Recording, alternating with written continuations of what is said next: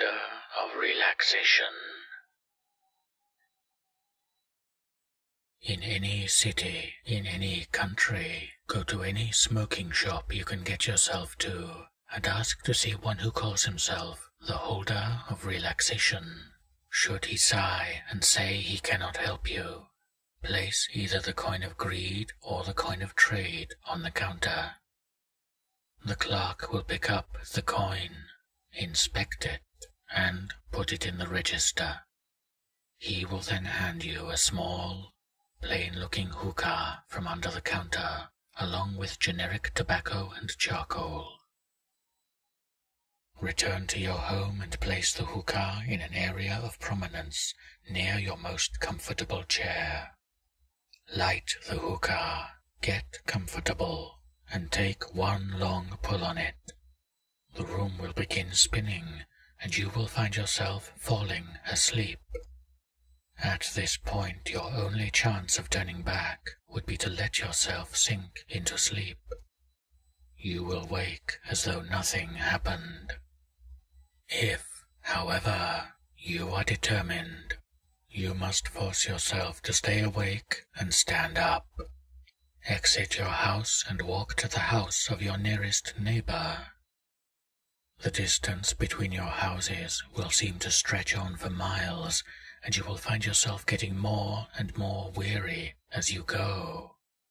Do not stop to rest, or the distance to either house will stretch on infinitely, and you will be stranded. If you manage to reach the neighbor's house, open the front door.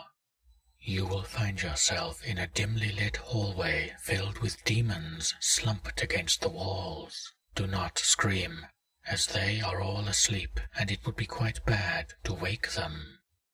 Remove your shoes and proceed absolutely silently until you reach a small door. Open it just far enough for you to squeeze through and shut it carefully.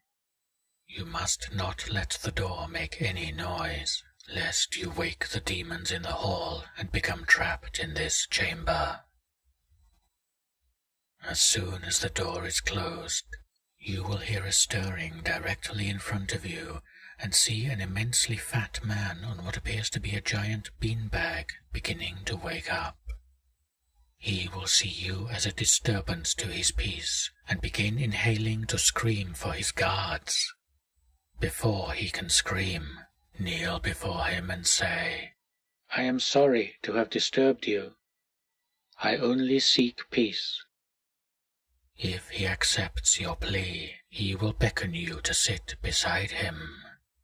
If he motions to his left and you accept, you will fall into a sleep of constant, unimaginable nightmares. If he motions to his right and you accept, you will fall into a sleep of constant bliss, but still never to wake. Instead, stay kneeling in front of him and ask him, "Do they ever sleep?" He will let out a sigh and tell you that you will never find the answer you seek, and to rest instead. Stand still and do not accept, or he will become consumed by his chair and you will take his place. He will eventually relent and tell you to leave him in peace so he may sleep alone. Continue silently holding your ground, and he will then reach behind him to grab a hookah, similarly sized to the one you obtained earlier, except covered in intricate etchings and silverwork. He will take a pull on it, then offer it to you. Accept and inhale.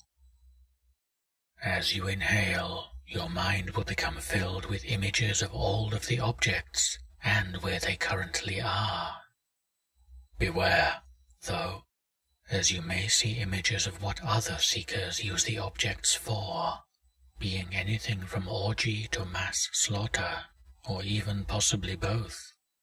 If you manage to maintain your sanity through this, sleep will begin to fall over you. Don't fight it this time. You will wake up in your chair as though no time had passed at all, except next to you will be the new, more intricate hookah. Whenever you smoke from the hookah, you will temporarily forget everything you know about the holders and the objects, allowing you the closest thing to relaxation a seeker is able to experience. The hookah is Object 271 of 538. You must decide if he may finally sleep